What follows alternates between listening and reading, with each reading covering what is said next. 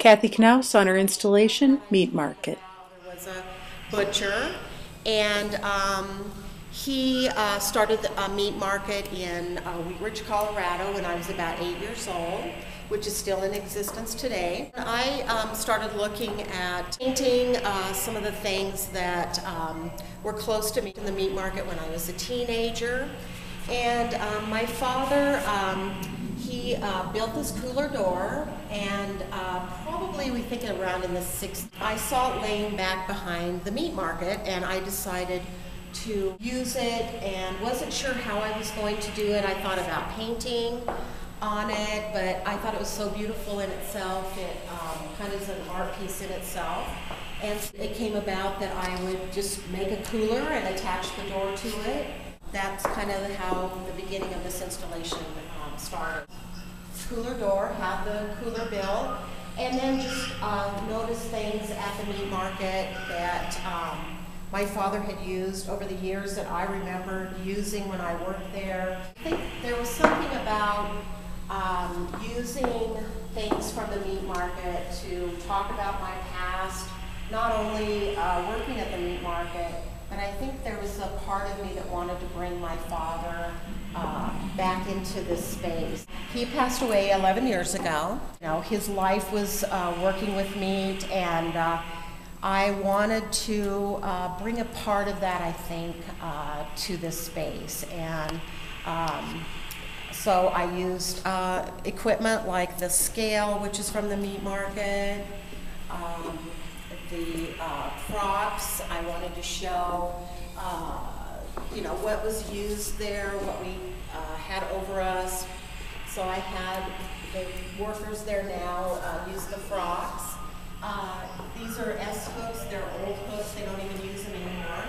And the nails that I used actually come from the hinges of the butcher of the cooler door. Using paintings, I thought about, should I use my meat paintings? Should I do new meat paintings? Should I do them on the outside of the cooler door? Should I do them inside the cooler door? And eventually I felt like what I had was enough, and I had thought about doing a video, and there was, you know, various things at the meat market that I wasn't sure what I wanted to use. So I really dug deep and thought about, you know, what was either meaningful.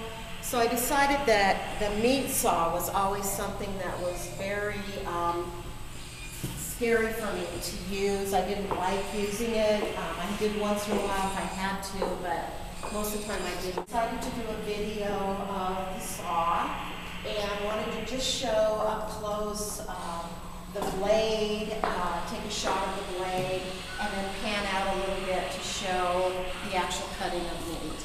I also hung butcher paper. I wanted to show, you know, we used a lot, we went through a lot of butcher paper. And I can see the relationship now between the meat market and the art. You know, paper, the butcher paper, you know, we use paper a lot in just making sketches for projects or whatever.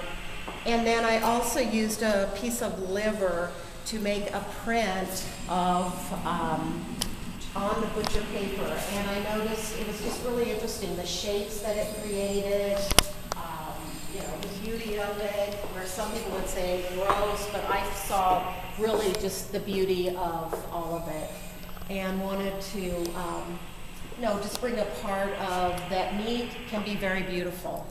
I heard multiple people ask whether or not this was a political piece.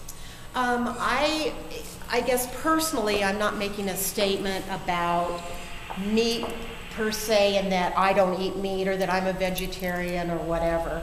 But I love animals, and I do feel that the way that animals are treated in the big feedlots, I would like to see that changed.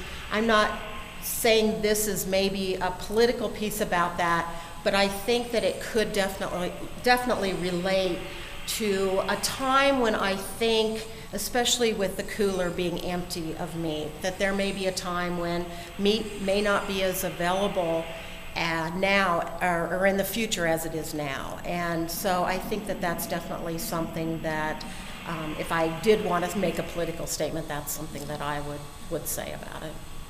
Thanks.